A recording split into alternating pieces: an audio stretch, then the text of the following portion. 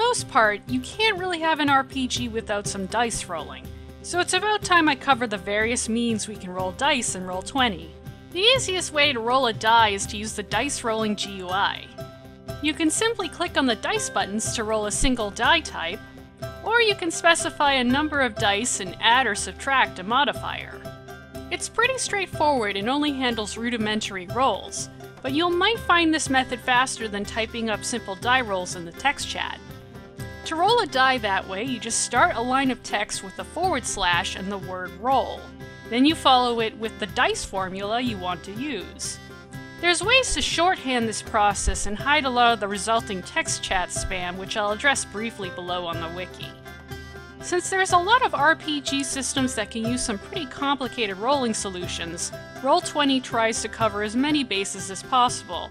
Check out our wiki documentation to see what sort of formulas we've already got covered. As you might figure, typing a common dice rolling formula repeatedly during a game would get really tiresome. Fortunately, we can build macros that can automate a lot of the toil.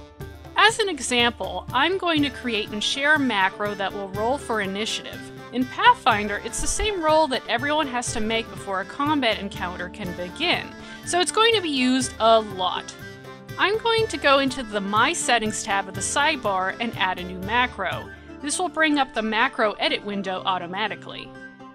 An initiative roll in Pathfinder entails rolling a d20 and then adding a character's initiative modifier. If we write this macro using our barbarian PC in mind, his initiative modifier is a +2. I'll add a line in the macro that mirrors exactly the same command I would have typed in the text chat. So, /roll space 1d20 +2. Pretty simple, right? Well, sort of. In order to create a macro for everyone to use, it has to be flexible to utilize everyone's unique initiative modifier. We basically need to create a variable that stores the modifier for each individual character for the macro to be remotely useful. This is where that Attributes and Abilities tab on the character journals come in. If I open up our Barbarian's journal again, you'll see that I already have 3 attributes added, one of them being his initiative modifier. We can tap these attributes with our macros. If I was this PC's player, I could tailor my macro to utilize this attribute by first calling up my PC's name, followed by the attribute name.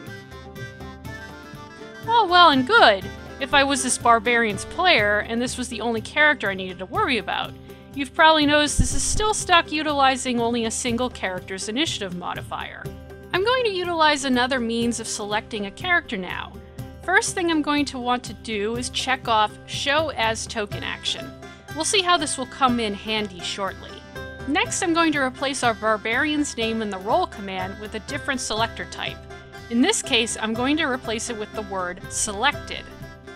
Now after I select the Barbarian token, you'll notice that the macro button appears on the top left. This is what we call a token action. If I click it, it will run the macro like normal. It's pulling the initiative modifier linked to the currently selected token. I'm not stuck using only the Barbarian's initiative attribute, as you can see. This macro is available for all my tokens. So long as their linked character journal has the initiative attribute, it will roll correctly. Ta-da! Now we have a flexible macro.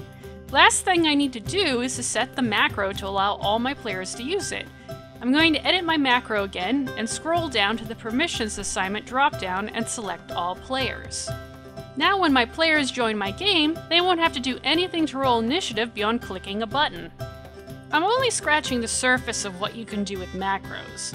I'd recommend looking through our Dice Reference wiki page to see what's available. I'd also recommend checking to see if there's already a wiki document written for your RPG system specifically. Many times these pages conveniently include commonly used macros for you to copy over to your own campaigns. Mentor subscribers also have access to API scripting, which allows you to do even crazier automated things in Roll20. I'll talk about other extra features that can add even more fun and immersion to your campaigns in my next video.